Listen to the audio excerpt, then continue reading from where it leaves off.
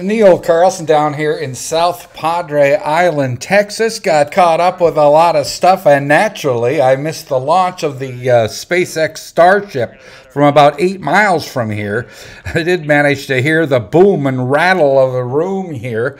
Went around the corner and saw the plume of the rocket as it went across the sky. We'll show you the SpaceX video of the launch here that eventually lost the actual Starship, but had a spectacular catch of the booster returning to Earth. Here's that SpaceX video.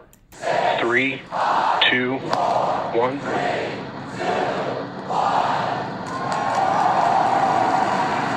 We have liftoff.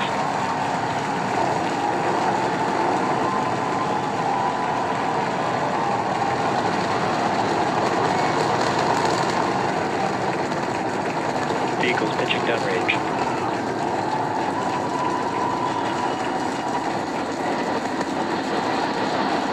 Booster chamber pressure is nominal.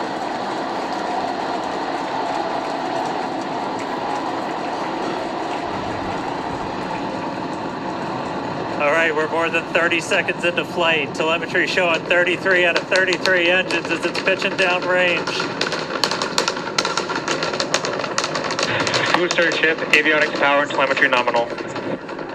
Now, as that Starship continued on into space, the booster rocket that helped get it there returned to the launch pad. I couldn't talk. That was incredible. There it is. We can see the booster coming back in now through the plume. At least it looks that way to us. It's incredible that it basically returns. It looks like a speeding, just like this silver flare coming back to the. Once again, we are standing by for attempting to catch the booster at the tower. This would be the second tower catch. Landing burn. Seeing 13 engines. Booster now hovering as it aligns with the tower for catch. Booster coming in. Get ready for that boom, Kate. Down to 3 engines.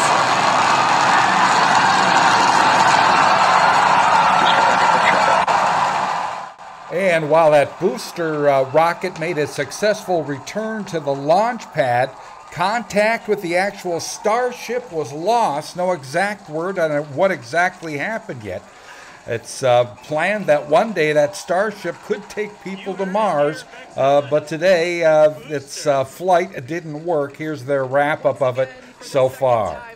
Gorgeous ascent and successful stage separation. The booster pushed the ship off, the ship disconnected during that stage separation. The booster came back for a successful, the second ever booster catch at the launch tower, which was pretty incredible to see.